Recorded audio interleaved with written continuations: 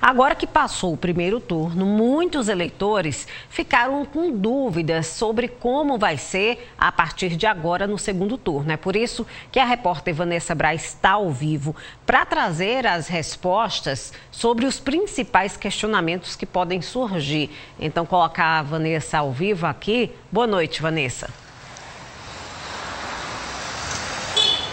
Oi, Karine, boa noite para você, boa noite a todos que nos acompanham.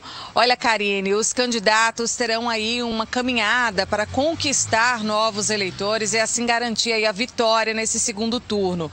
Desde as 5 horas da tarde, por exemplo, que já foi liberada a propaganda eleitoral.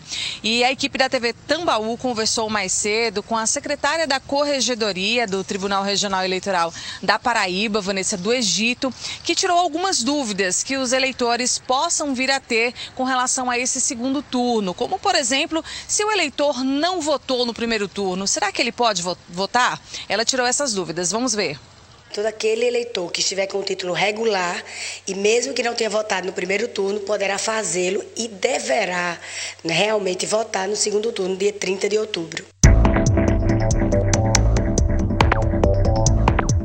O prazo de habilitação do voto em trânsito, tanto para o primeiro como o segundo turno, já acabou, já expirou no último dia 18 de agosto. Então, o eleitor teve de 18 de julho a 18 de agosto para se habilitar para votar em trânsito, tanto para o primeiro quanto para o segundo turno. O guia eleitoral vai haver também, tanto para presidente da República quanto para governador, e começa na próxima sexta-feira, dia 7 de outubro, indo até o dia 28 de outubro, quando se encerra o guia eleitoral.